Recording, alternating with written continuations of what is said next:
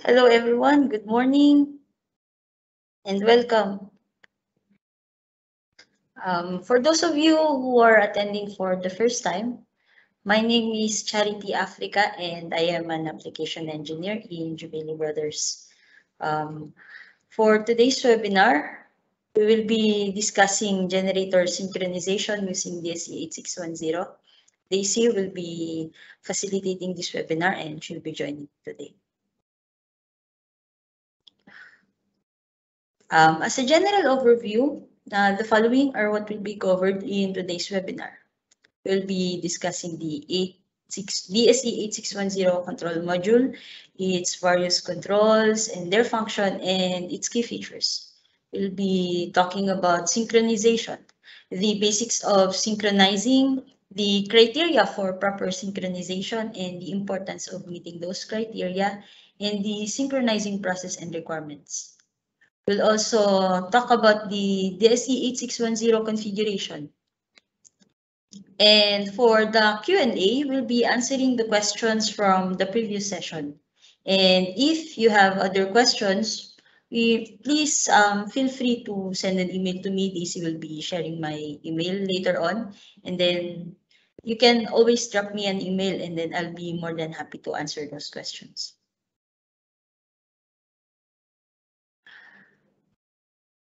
Before we dive in, we need to know, why do we synchronize?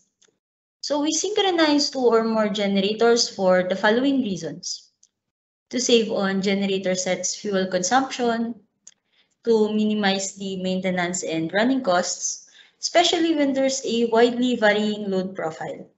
With sets running in parallel or synchronized together, gensets can run based on load demand. It could be because of some physical restrictions. There are instances where a large generator set cannot fit inside the room, but going for smaller sets which are synchronized together can be accommodated. And we also synchronize to optimize the system's efficiency. In most applications, loads do not remain constant. And going for genset capacity which is large and operated during low load demand will cause the efficiency to drop significantly. So this will also cause genset-like loading. And we also synchronize to increase power supply reliability. Having multiple sets running in parallel greatly increases the reliability of the supply. So if a problem occurs in one of the sets, then the remaining can still supply the power. Now that we know why we synchronize and the benefits we get from it, let us now talk about the control module that will make those possible. So the DSE8610 is a synchronizing auto-start load share control module. It can synchronize up to 32 generator sets. Let's take a closer look at the physical module. So this is how a DSE8610 looks like. Here we have the menu navigation buttons. This can be used to navigate on the different instrumentation pages. This can be used to check the genset parameters on the display. So we have the main status and instrumentation display. This is a 4-line text-based LCD. This is where the genset parameters are displayed. It also displays the alarms, faults, and errors if there's any. We have the 4 configurable LEDs. This can be configured by the user to indicate any of the 100+ different functions. This can be indications, warnings, or shutdowns. We have the stop mode push button. We have the manual mode push button. In manual mode, this allows the operator to start and stop the genset manually. And if required, change the status of the breaker. We have the auto mode push button. Auto mode will allow the generator to operate fully automatically, starting and stopping as required with no user intervention. We have the mute, the start engine push button. This can be used when we are in manual mode. So if this manual mode is activated, then we can only use the start push button. Also the open generator and the close generator. So this is the open generator push button and the close generator push button. We also have the generator on-load LED. This signifies that the genset breaker is closed, and the generator available LED. So these are the controls of the DSE8610 and their functions. Let us have a look at the key features of the module. So the following are some of the key features of the DSE8610 controller. It is comprehensive synchronizing and load sharing capabilities. It has built-in governor and AVR control. The DSE-Net expansion capability. These DSE-Net expansion modules are also a product of DSE. Suppose you want more than the 4 LED status indications, then you may be able to expand and add an LED output expansion module to the DSE8610 controller. It is fully configurable via PC using USB, RS-232, RS-485, and Ethernet communication. It has configurable outputs, volt-free contacts, and digital and analog inputs. It has 3-phase generator sensing and protection.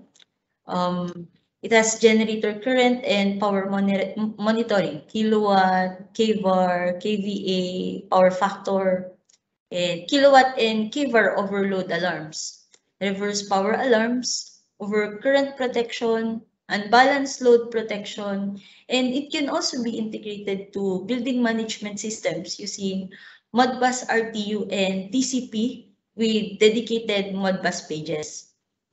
It has a built-in PLC editor which allows user configurable functions to meet specific application requirements. These and many more features are available with DSE8610. You may download its datasheet from DSE website for a complete list. Now that we know the controller, which makes it possible to operate 2 or more generator sets in parallel, we need to know what exactly is synchronizing.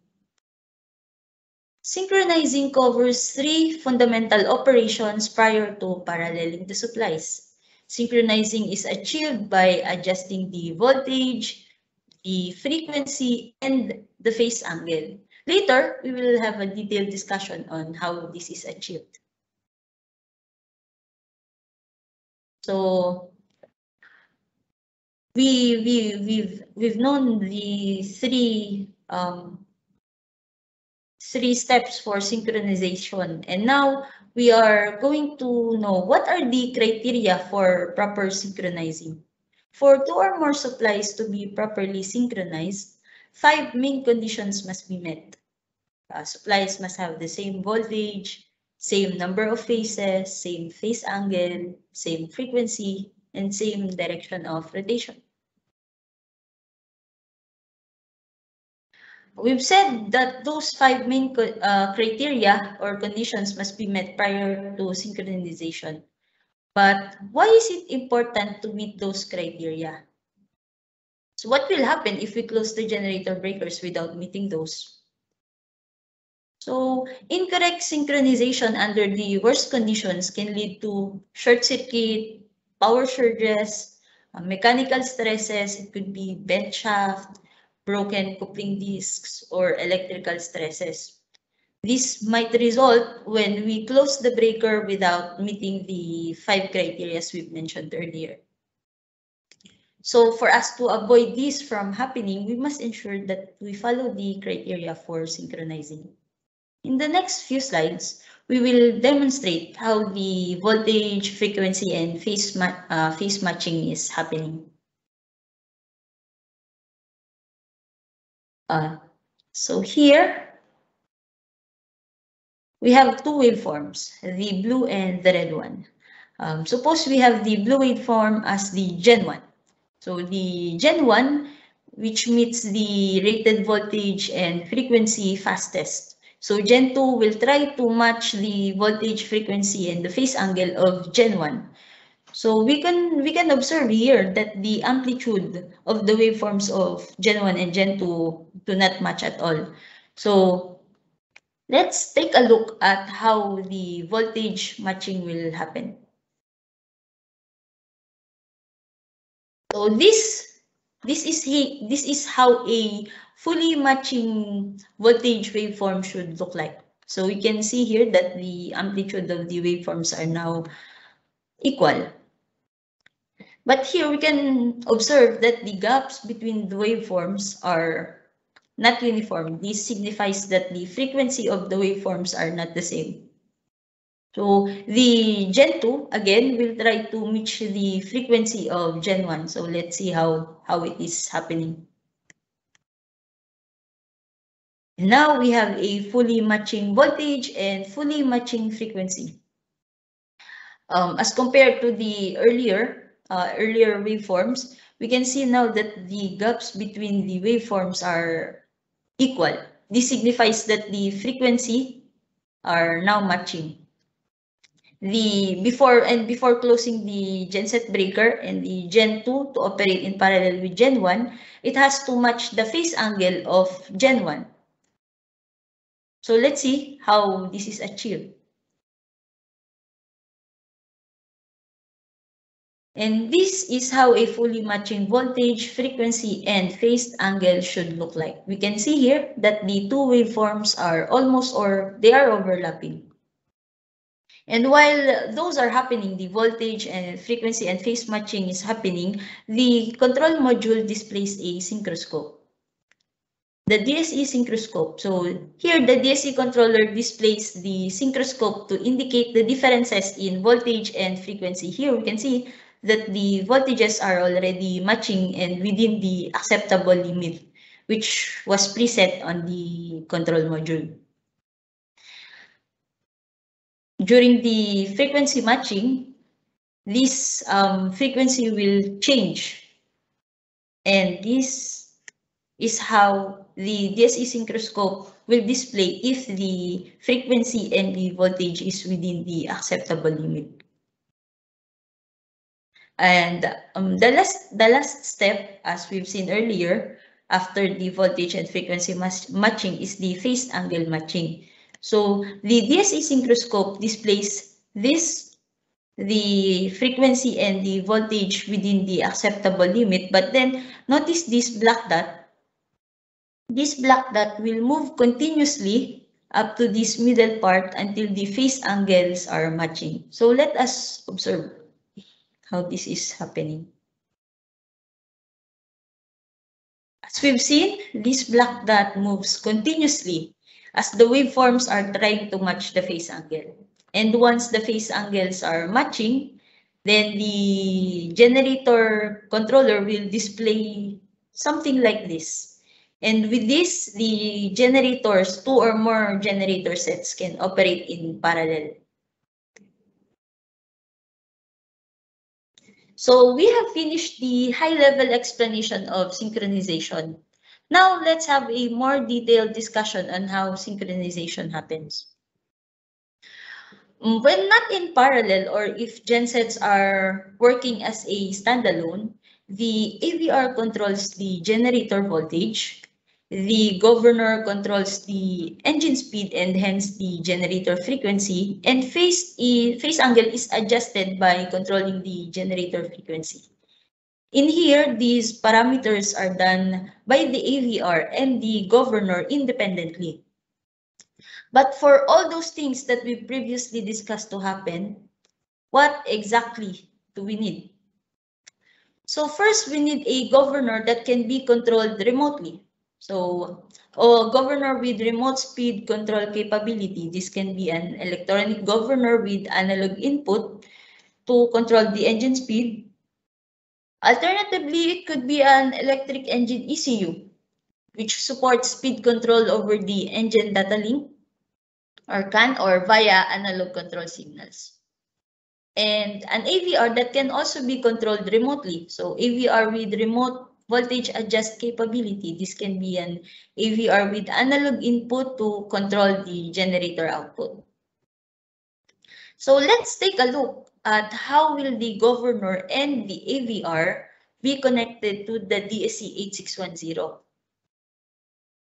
So here, we can see that there are dedicated pins on the DSE8610 controller. So analog output pins 37 and 38 are for AVR control, and analog output pins 35 and 34 are for the governor control. The inputs of the AVR and the governor must be configured to receive analog input from the controller. This will enable the controller to control the voltage and the frequency of the generators.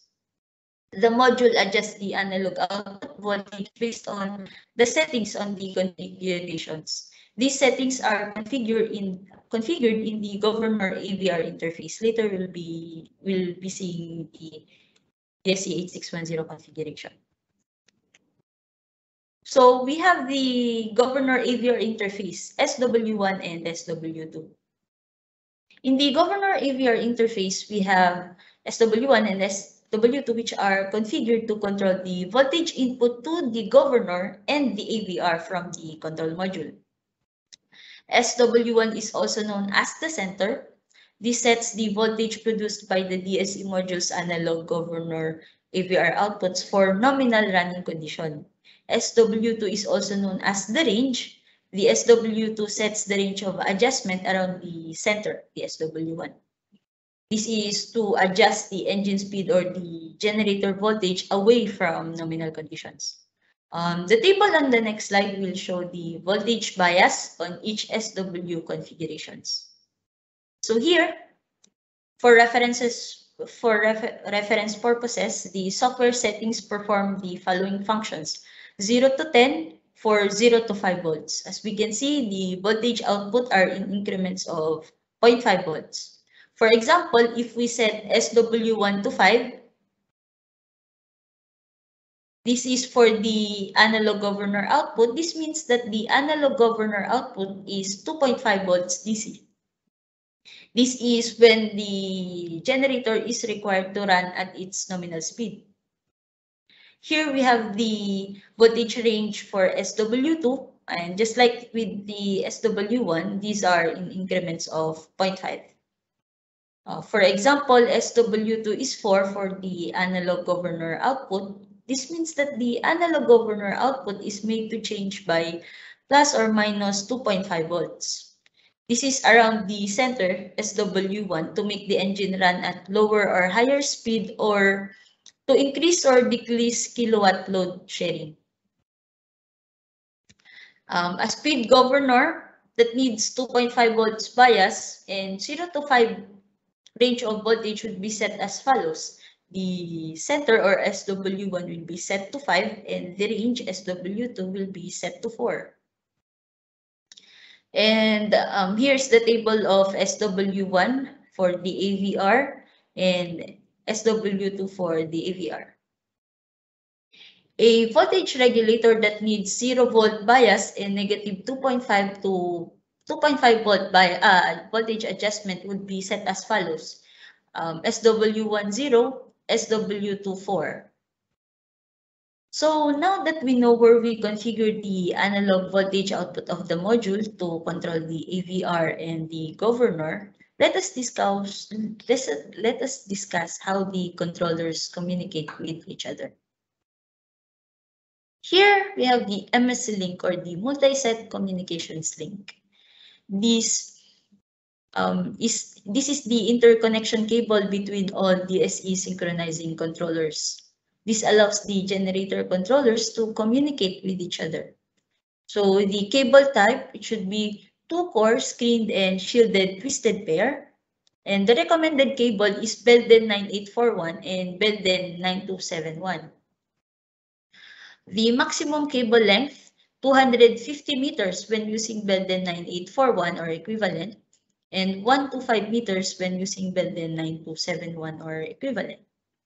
And the MSC termination, there must be a 120 ohm resistor fitted externally to the first and the last module.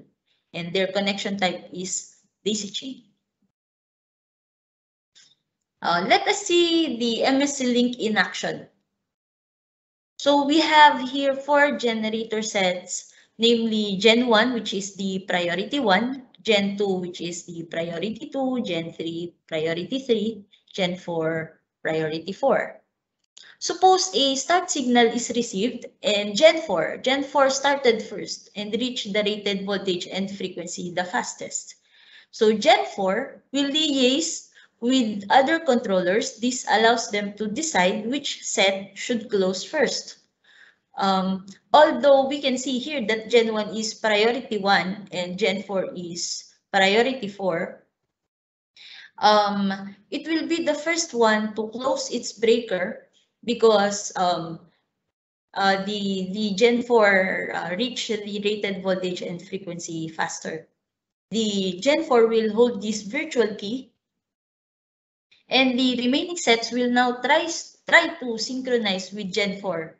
They will try to match the voltage, frequency, and phase angle, just like what we have seen earlier. And once they have matched those, they can close their breakers and supply power to the common bus.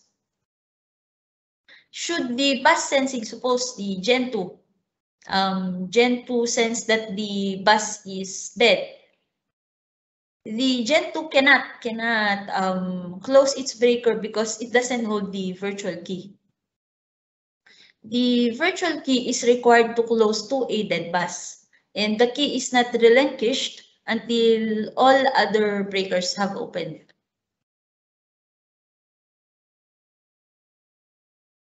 Now that the generator sets are running in parallel, the DSE module must act to control the active and reactive power. During parallel operation, the governor and AVR are finely tuned to ensure the correct amount of power is supplied to the generator. This control is provided by the DSE controller using the speed or voltage bias signals previously used during the synchronizing process. In active power control, supplying more fuel to the engine keeps the speed the same but increases the engine supply of real power.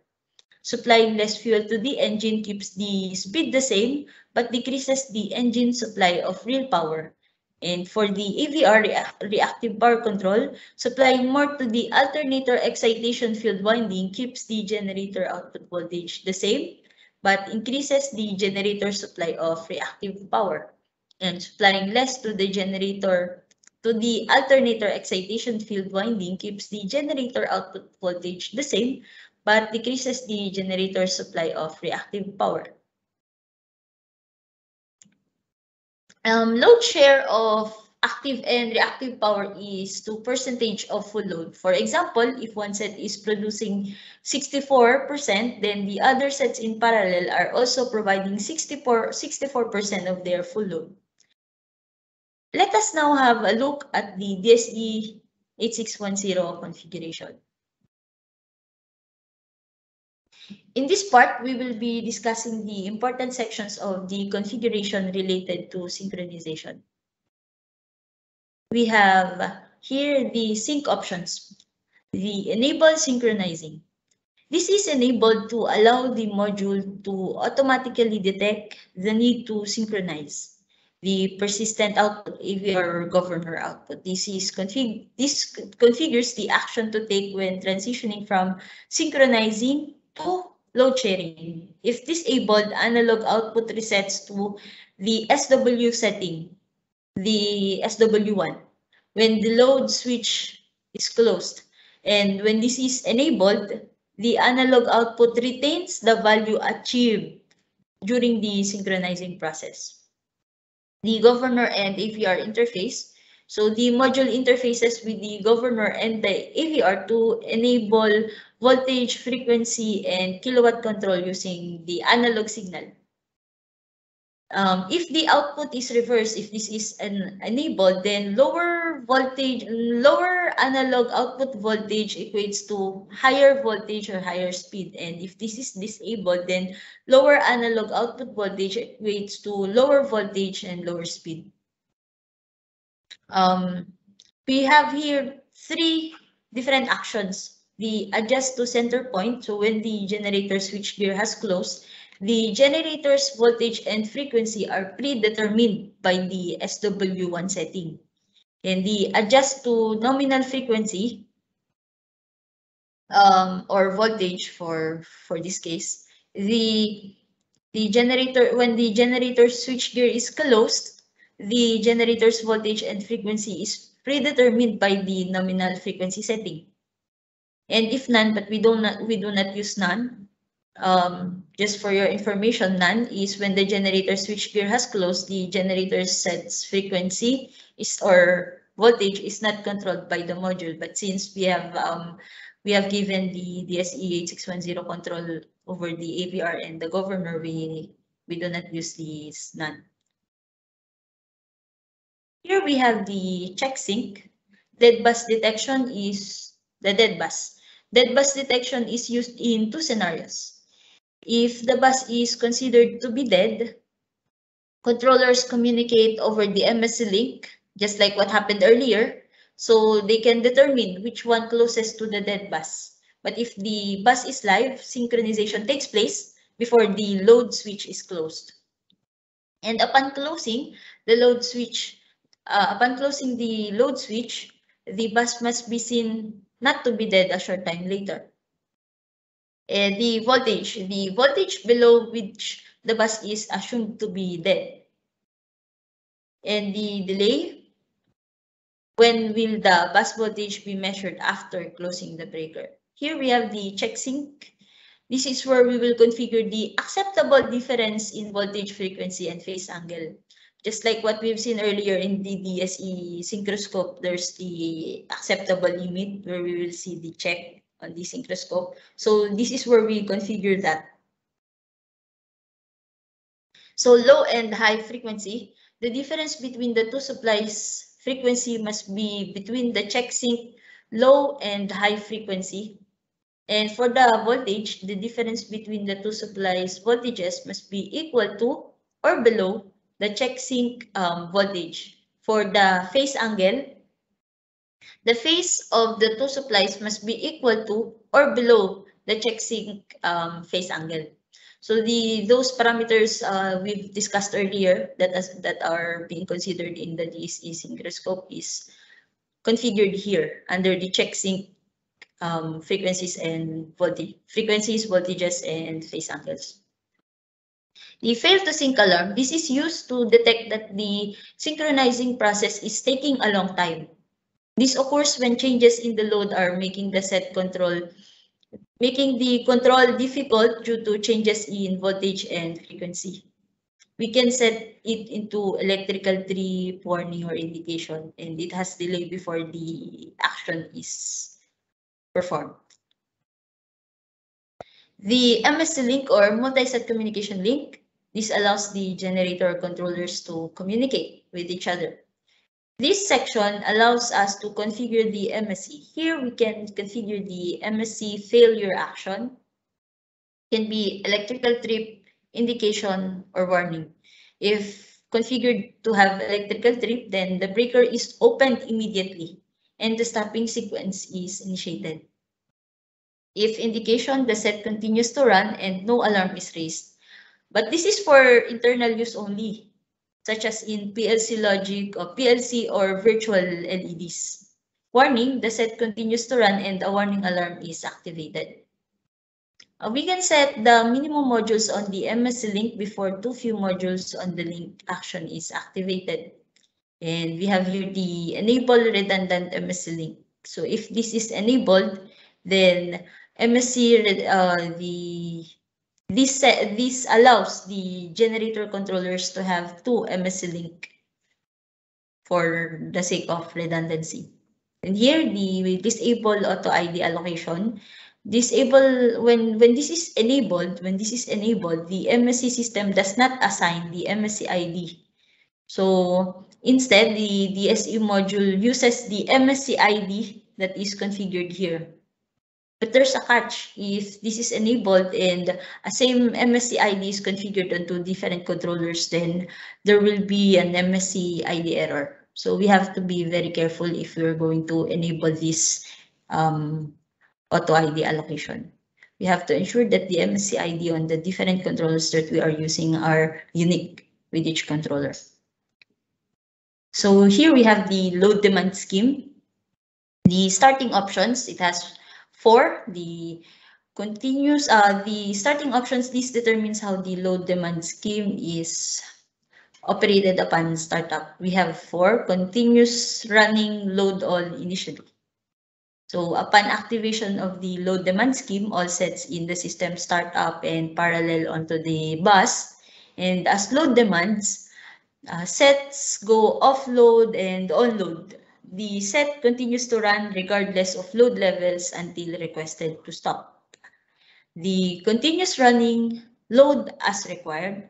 So upon activation of the load demand scheme, only one set starts initially. Other sets in the system are only started according to demand. So as load demand, sets become offload or onload. This set continues to run regardless of load levels and until requested to stop. The start all sets initially. Upon activation of the load demand scheme, all sets in the system start up and parallel onto the generator bus. As load demand sets start or stop. This option is particularly recommended when we have multi-set main standby applications. This is when the load is likely to be greater than the capacity of the single set. And the start sets as load requires. Start sets as load requires. This upon activation of the load demand scheme, only one set will start initially. Other sets in the system are only started according to demand. This option is recommended for mutual standby systems where the load is likely to be less than the capacity of a single set. The balance engine running hours. So if this is enabled, this is used in multi-set system so that engine's priority, so we can set the genset priority, right? So this is used in a multi-set system so that the engine's priority changes according to the amount of usage of the set. For instance, in a, say, 2-set system, genset 1 has lag 100 running hours. And genset 2 has lag only 20 running hours. And we have configured here the under hours. We have configured the running hours to be 75 hours. As set 2 has lag 80 hours less than the set 1, so 120. So that's 100 minus 20, 80. As set 2 has lag 80 hours less than set 1, and this is greater than what we've configured here on the hours, then set 2 will be the highest priority set.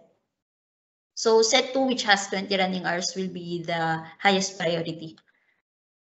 The calling for less sets.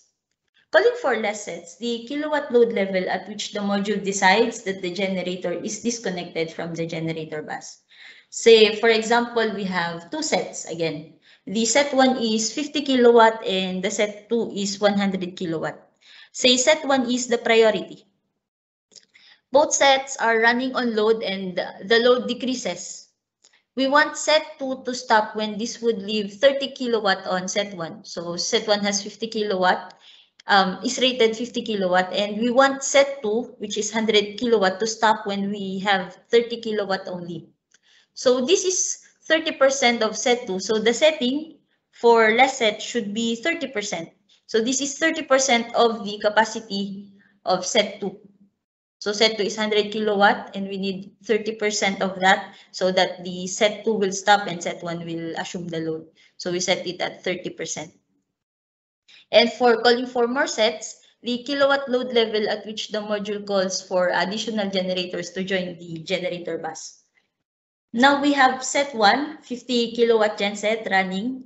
We want set 2 to start once the load will be 40 kilowatt and more. So if the load demand is 40 kilowatt now, there will be a start signal or start call signal on the set 2. So we set here at 80%. So 80% is 40 kilowatt of the 50 kilowatt genset. So it's like looking at it, the calling for less sets will generally be based on the higher genset rating, and the calling for more sets is based on the rating of the lower set. But care must be taken when doing the configurations here in calling for less sets and calling for more sets.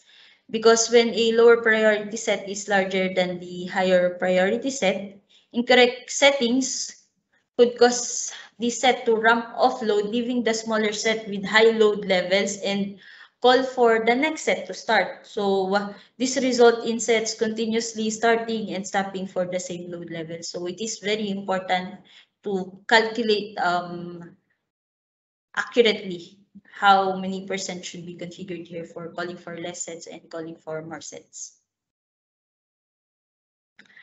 And now we will be discussing the questions raised from the previous session. So one of the questions is asked, what is daisy chain?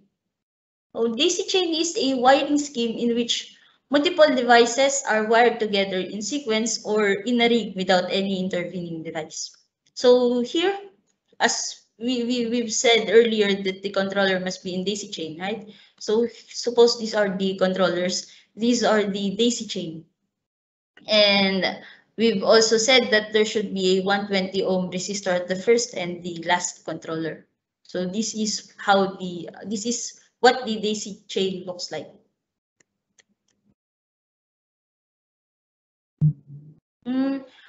Where are we selecting generator priority and start time?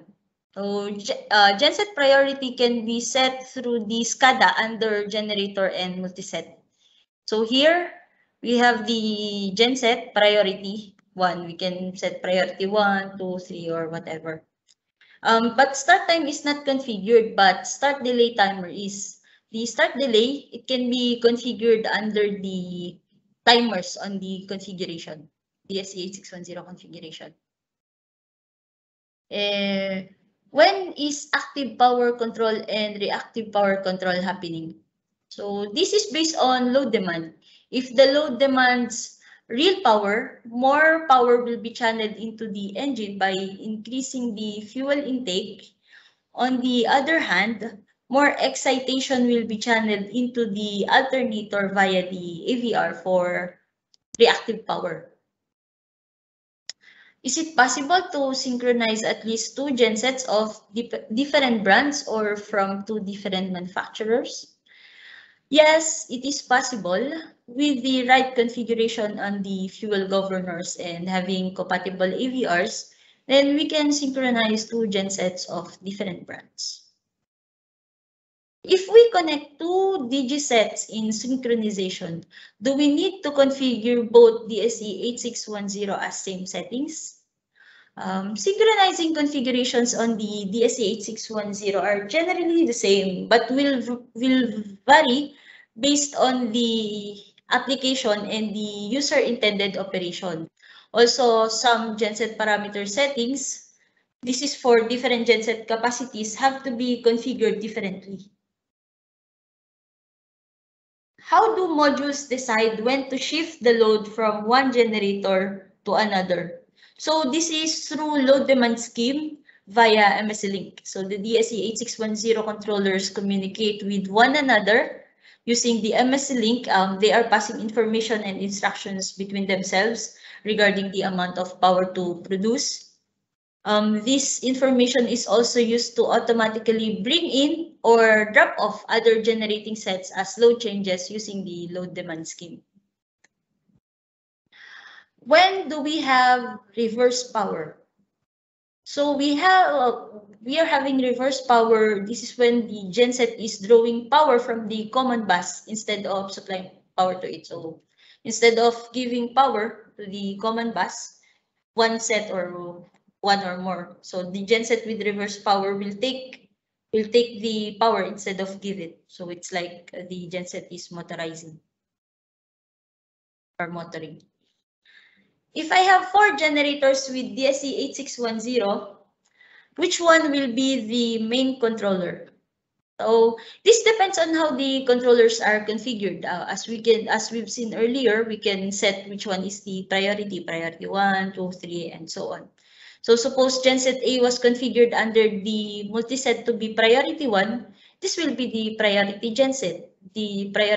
However, if balance engine running hours is enabled, then these preset priority numbers will be ignored. So this is always depending on how the controllers are configured. But generally speaking, it is based on the priority. If you have other questions aside from those mentioned here or discussed, please feel free to drop me an email. Daisy will be sharing my email address. You can drop me an email anytime and I'll be more than happy to answer whatever question you have. Thank you very much. So thank you for joining us today, and I hope you are all keeping safe. Have a great day and thanks again.